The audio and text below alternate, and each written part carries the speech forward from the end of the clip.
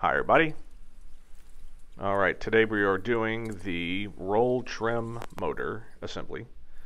The kit came in from Vans and I really want to get that other wing done, so let's do this. Just like any of the other trim servos, it's a Ray Allen servo 12 volt little motor attached to a mechanism, and then the wires are attached to the nearest autopilot servo. Okay, I know this is confusing, so let me just tell you the way that I understand it. So the way I understand it, through the G3X system, if you have an autopilot servo attached, then the power for the trim of the same axis movement, so roll servo, roll trim motor, it actually powers the roll trim. Well, the trim of the same system. So like the pitch autopilot servo has the power for the pitch trim. When there's power to the system, Garmin has auto trim set so that the faster you go, the slower your trim tabs move to keep you from like wildly moving back and forth, right? As opposed to if you're going slow, it then moves faster. If the autopilot is actually engaged, then it handles the trim, I think. If the autopilot's not engaged, or if the servos are off, power then just routes through the autopilot servos to the motor, and it's a flat movement rate, I think. I have no idea. That is just my estimation. Here we are in the main hangar doing a little bit of dimpling to the brackets. So this system actually sits on one of the inspection plates, and it's two angled brackets that have the motor attached to it by 4 screws, and then it has an arm which then is attached to 2 springs, which then are attached to 2 points on the actual push rod, aileron push rod.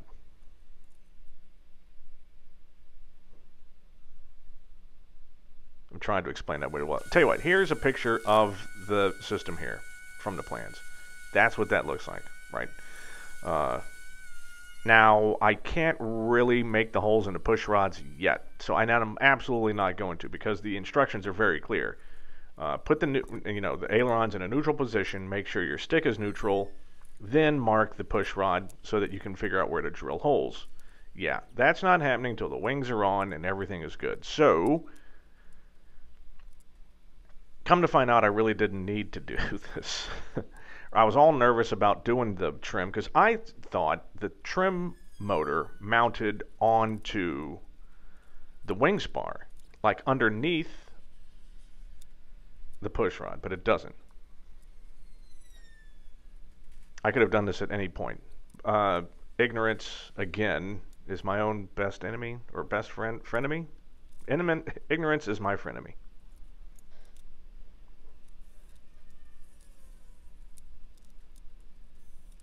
Okay, let's see, updates. Oh yes, engine is on its way.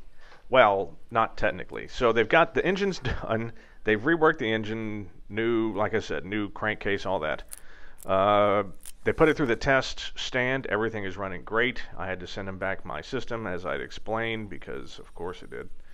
The engine's ready to go. They just don't, just that their delivery van is busted, and so they're trying to procure alternate delivery. So hell, could be here who knows when. Last time they just gave me a call in the middle of nowhere, like, hey, we're 15 minutes out with your engine. Like, oh shit.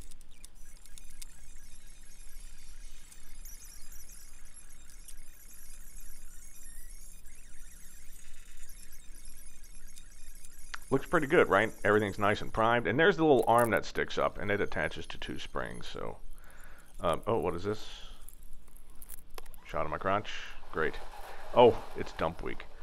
Yeah, it's dump week, so I decided to take some stuff to the dump. Oakland Airport gives us a dump week. And then I spotted this. Who are you, little friend? Better get your plane away from that twin commander. Thing's been sitting there since I've been there. Never gonna fly again. It's gonna infect your plane with shitness.